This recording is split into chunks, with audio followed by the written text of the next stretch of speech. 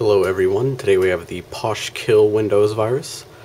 Now when you go ahead and run it, you get this message, "Come on Posh, I believe in myself and in anyone else.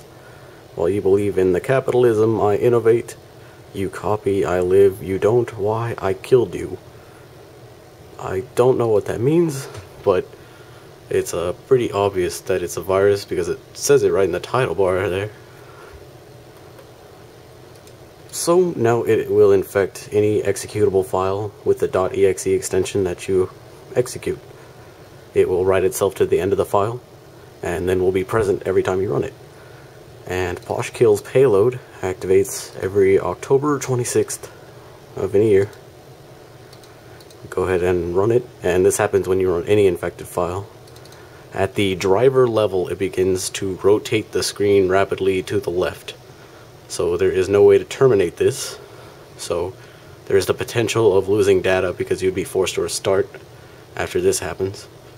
However, other than infecting files, Poshkill isn't really a major threat. It doesn't format the drive or anything like that. So as you can see, it spins, and then eventually it will reset the spin, start again. There it goes.